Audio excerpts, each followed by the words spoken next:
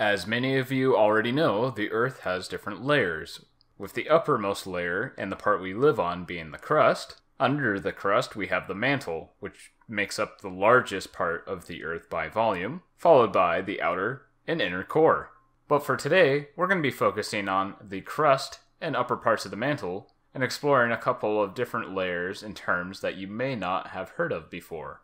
This diagram I made shows the upper and lower parts of the crust, as well as the upper mantle, and this is where we're going to be focusing for today. First off, there are two different basic types of crust found on the Earth.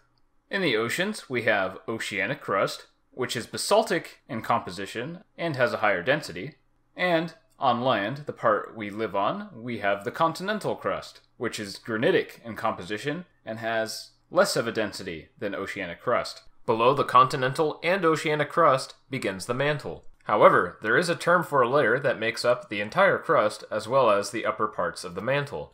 This is called the lithosphere and makes up the entire crust and upper mantle. The lithosphere is a relatively cool but solid part of the Earth and makes up the Earth's outer shell. The lithosphere will have a variety of thicknesses on the planet. In some areas, the lithosphere will be several hundred kilometers thick, while in other areas it'll be relatively thin.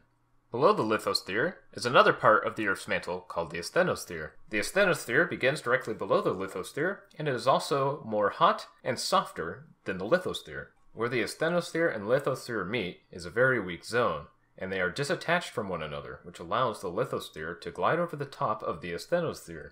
This is why the continents move over millions of years. Also in this boundary between the two is a small amount of melting that occurs. It is also worth mentioning that the asthenosphere is mostly solid. It is overall solid. It is a common misconception that the mantle is molten. In fact, the only completely molten layer in the Earth is the outer core.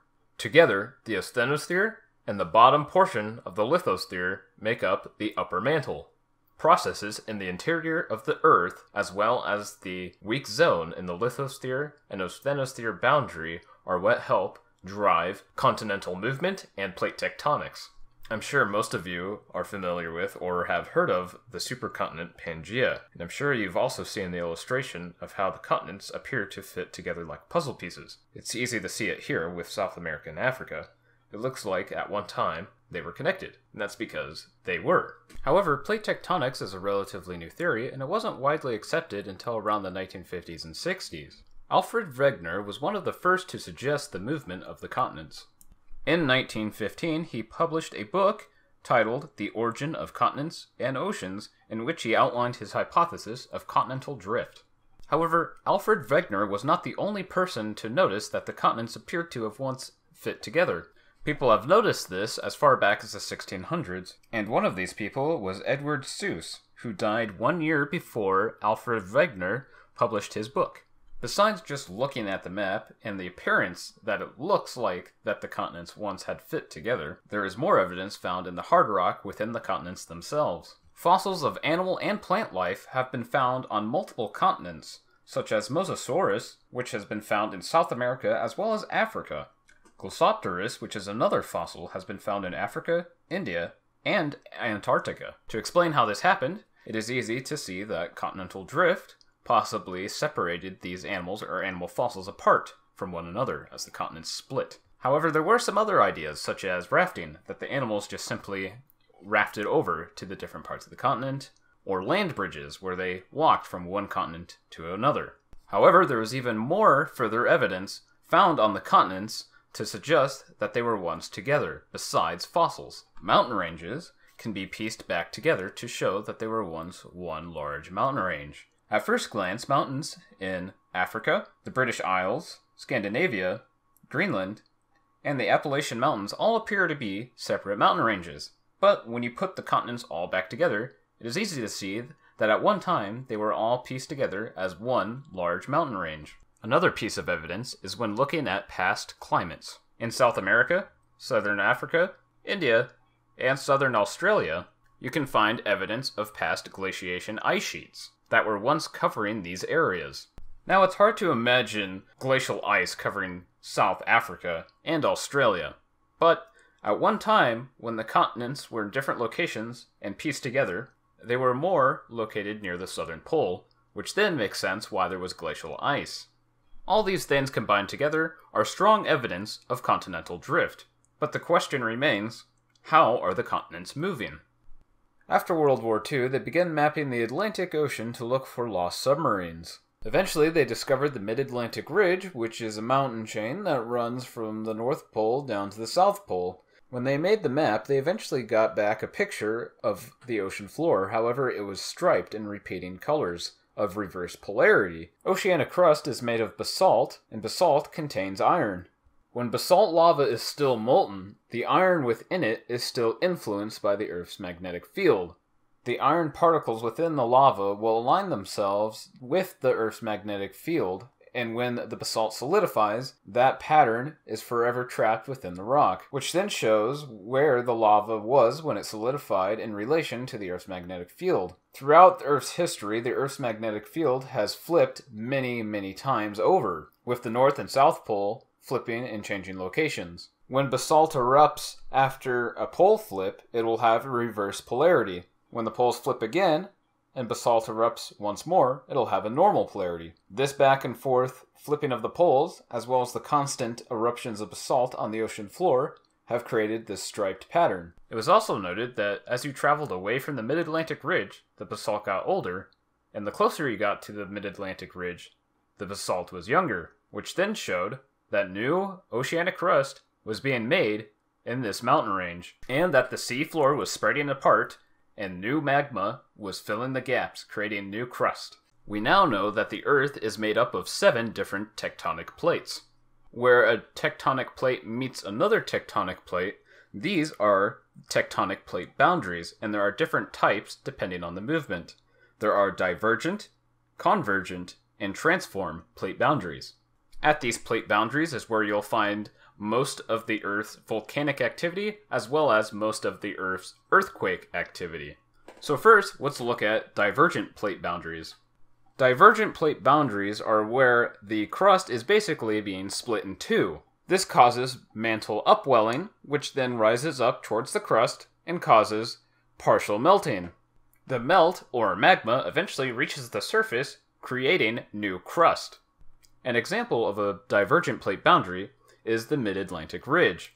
This is where, again, the continents are being split apart, and you have rising mantle material creating melt, and that melt then erupts at the surface as basaltic lava, creating new oceanic crust over time. And this process continues for millions and millions of years, which slowly drives the movement of the continents. The next type of plate boundary, which can often be found associated with divergent plate boundaries, are transform plate boundaries. These are areas where the continents are simply sliding past one another. Transform plate boundaries and transform faults can create obvious offsets. You can see one of these offsets here when looking at the Mid-Atlantic Ridge. The ridge suddenly jumps over to the left here.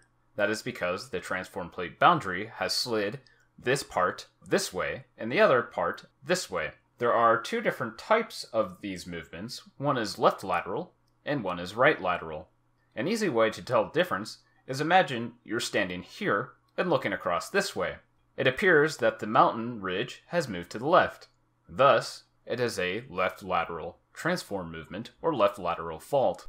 Transform plate boundaries do not only occur in the ocean, but also on the continental crust on the surface as well. A good example of this is the all-familiar San Andreas Fault. Looking at satellite images, you can spot the offsets created by the San Andreas Fault here in California. You can see that this mountain range suddenly ends, but the other half of it is over here, because the transform fault has offset it. Again, transform plate boundaries, or transform faults, are side-to-side movement, or shear movement. In this diagram, you can see that the fault has offset the roadway, as well as the river, with side-to-side motion. The last type of plate boundary is convergent plate boundary, and there are 3 different types of these boundaries. There are continental convergent plate boundaries, oceanic continental convergent plate boundaries, and oceanic convergent plate boundaries. Let's start off by looking at oceanic convergent plate boundaries. This is where two different continents made up of oceanic crust are coming together in a collision. Typically, the denser of the two oceanic crusts will end up diving below the other one, in a process called subduction. The subducting plate over time will dive deeper into the upper parts of the mantle, creating earthquake activity as the two grind against each other.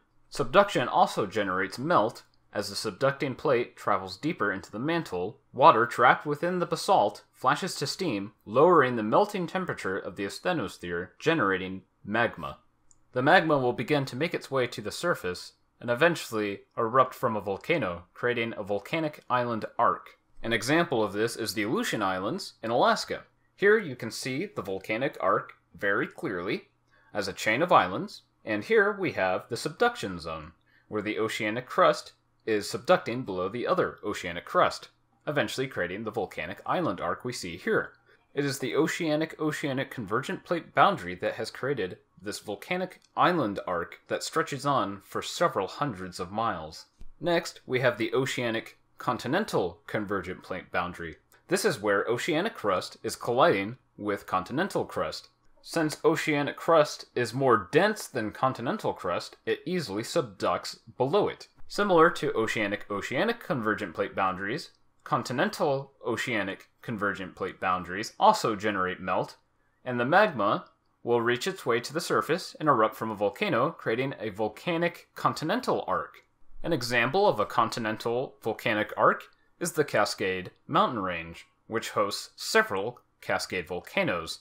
Likely the most famous of the Cascade volcanoes is Mount St. Helens, as well as other volcanoes that make up the Cascade Range, like Mount Adams, Mount Hood, Mount Rainier, and others, like Glacier Peak and Mount Baker. Volcanoes in the Cascade Range extend all the way from northern California all the way up into Washington and parts of Canada.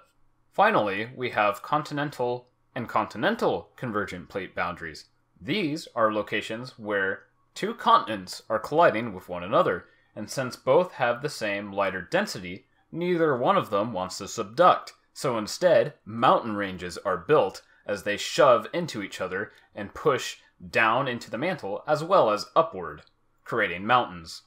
An example of this type of collision is found in the Himalayas, where the Eurasian plate and the Australian India plate are colliding into each other, creating the Himalaya mountain range, which is where you can find the highest elevation point on Earth, Mount Everest. It is these powerful mantle processes that help drive plate tectonics and create all these different types of plate boundaries, which then in turn influences how our planet looks on the surface, from high towering mountain peaks to erupting volcanoes. So I hope this video helped you get a better understanding of the Earth's mantle and the forces that drive plate tectonics and the different types of plate boundaries. A lot of work and time went into this. I created most of the illustrations using paint, which was very tedious, and if any of you know any other better program out there that I could use instead of paint to make these types of geological animations, let me know in the comments. As long as it's not too complicated, I could probably figure it out.